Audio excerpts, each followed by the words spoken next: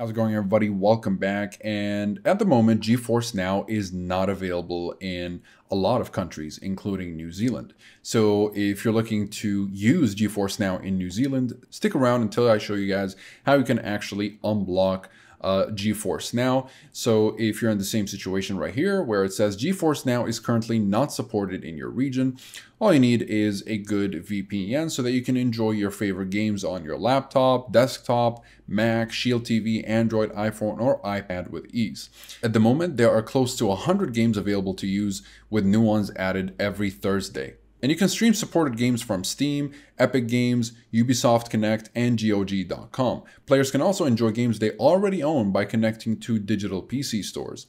If you try to create an account while residing in New Zealand, for example, unfortunately, you will receive an error message stating GeForce Now is currently not supported in your region, as it says right here. And until all of the proper licensing agreements have been established, GeForce Now will block users in any other region where it's not supported. So a good VPN, obviously in this case, will connect you to an internet server in a licensed country, making it appear to GeForce Now that you are actually in the permitted region. So if you want to solve this problem, all you need to do is use a good VPN, which will also improve your internet speeds if you're having issues with your ISP's package. And if you're having any ping or latency issues, and latency obviously is the amount of time it takes for data to travel between servers on a network. And if your latency is high, it will cause lag or delay that may lead to lost points or missed shots while you play your games. So if you want to go ahead and use a VPN, make sure it's a good, reliable VPN, which is exactly why I went ahead and tested over a couple of dozen VPNs, and I've narrowed it down to these three as the best overall. You've got Express, Nord, and Surfshark. Of course, they all vary in budgets and features, so pick and choose depending on your own budget, your own preferences, and what you're looking for out of your VPN.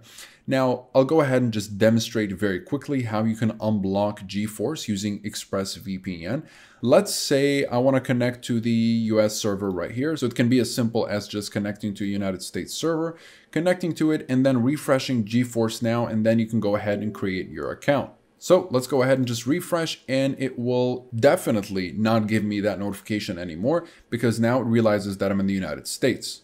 And that is pretty much it with regards to unblocking GeForce Now. It's as simple as that. So if you guys are interested in any of these VPNs, you'll find links to pricing and discounts in the description down below, as well as full reviews if you'd like to learn more about the privacy policy, speed streaming, and torrenting capabilities, as well as security and features. And in case you're not satisfied with any of these VPNs for whatever reason, you can get yourself the refund thanks to the 30-day money-back guarantee.